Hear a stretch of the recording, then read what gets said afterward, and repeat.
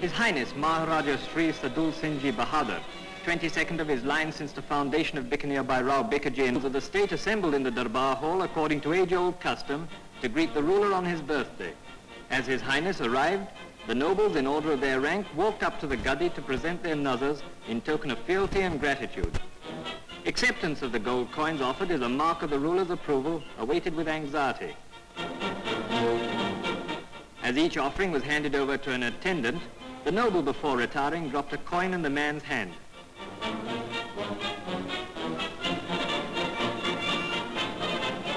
The nazar ceremony over, His Highness descended from the Gadi and left the Durbar Hall with its fine array of sons of the Rajput race, whose traditions of martial valor and chivalry go back to India's furthest past and are amongst the most glorious traditions in the world.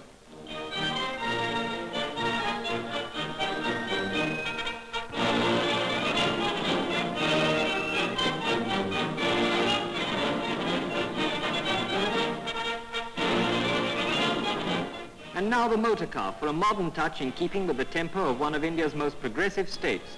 Inspecting a guard of honor in the presence of citizens and members of the State Legislative Assembly, the first to be set up in Rajputana, His Highness made a historic proclamation.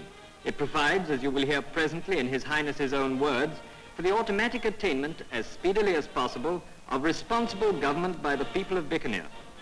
To my beloved people, from the day I was called upon by Providence to succeed my illustrious father of revered memory, the advancement of the welfare and prosperity of my beloved people in every sphere of life has been my sole aim and constant endeavor. My beloved people, your ancestors and mine together founded and built up this historic state. For very nearly 500 years, we have lived and worked together as a happy family. Together we have shed our blood on many a field of battle to maintain it as an independent and sovereign state. Let us continue to strive hand in hand to maintain that proud tradition and to set an example before India of a happy and ordered political evolution. In concluding, I would only add that it is my constant prayer that the ruler and the people of Bikaner may, as in the past, remain united by indissoluble bonds of the closest mutual affection, trust, and confidence. The decisions which I have announced today will, I feel confident, further cement those ties, and I pray to the Almighty that under the new form of government, as I have envisaged here, this ancient and historic state of ours may be vouchsafed a future in keeping with its past glory, to the ever-increasing happiness, contentment, and prosperity of my people. That speech made history. It was worthy of an enlightened ruler who has inherited great traditions from an illustrious father and a long line of ancestors wise in the art of government.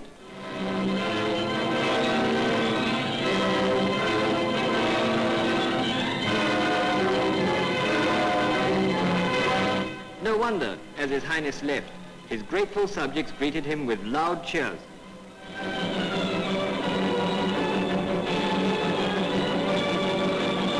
That night, Bikanir was a fairy city of lights and gaiety.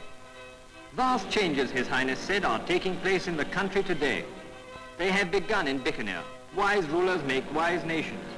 Bikanir will play its part in the greater India now in the throes of rebirth.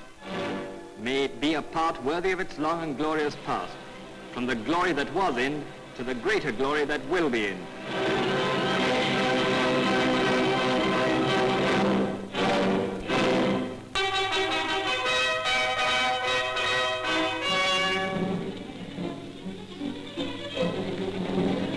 With a brave parade of troops and decorated elephants led by the state band, gay carts and palanquins, Bikanir's inhabitants in their holiday best gathered to celebrate with fitting pomp and